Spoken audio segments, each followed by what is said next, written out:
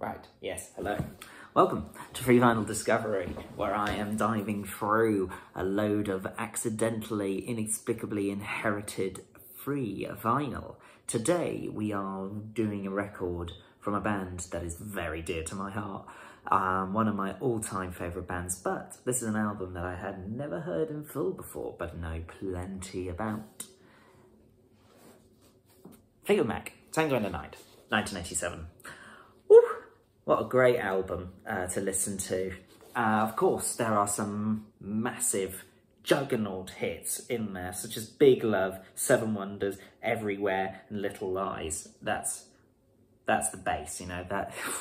What a great start. Those songs are timeless. Those songs just, they're bigger than the sum of their parts. They're Fleetwood Mac, I mean, come on. But what's great about this album is that it's in terrible condition. All of those songs skip awfully.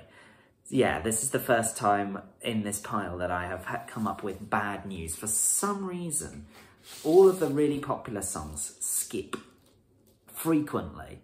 I'm sorry to have led you on there, but it's just, it was not very good. But the one upside in that was that the songs that aren't as commonly played, the radio songs, if you like, don't really skip. And so I have had greater chance to enjoy those, because the songs that I really love on this album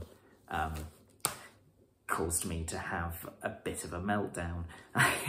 Big Love, Seven Wonders and Everywhere, that is a great triad of songs and a fantastic way to open the album. It's just on this specific copy, it's skipped so often they are actually the worst songs to be listening to on this specific copy. But then you've got Caroline, Tango in the Night and Mystified, which I'd never heard of before, I'd never played them before.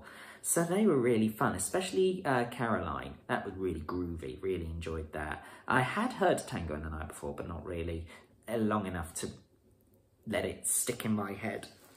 And then it turns over to the B-side. It opens with Little Lies, one of my all-time favourite Fleetwood Mac songs, skipped every other second. Not really very pleasant to listen to. But Family Man and Welcome to the Room, Sarah, those are really underrated, I think. I really did enjoy them. And When I See You Again is also a really good song. Really enjoyed that too. And, well, Isn't It Midnight? Forgot about that. Christine McVie. I've got to give her credit. She's not really my favourite contributor in Fleetwood Mac, but on this album, she really does pull it together, and I think some of her songs are some of the best. But overall, this is a really strong album, and it's verging on a 10 out of 10 for me. I really did enjoy this. I mean, I'm very keen on 80s music, and then Fleetwood Mac coming into the 80s is like a match made in heaven for me. It's just such a shame that this specific copy was flawed.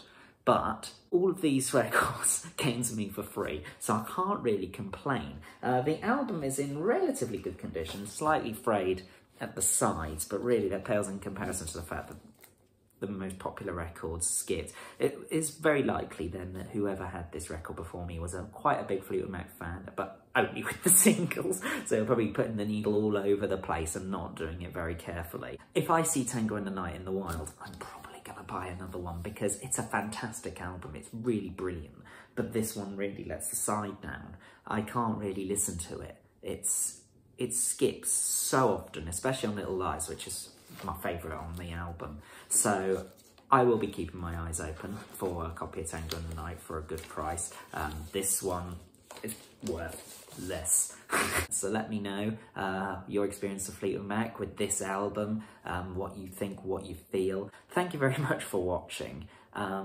Sorry that this one was a bit more of a moan, but considering we're on episode 5 or 6 now, and this is the first record that's really skipped in a significant way, I'm optimistic that this isn't going to be a regular occurrence. So with that in mind, I bid you farewell, and I look forward to seeing you again next week.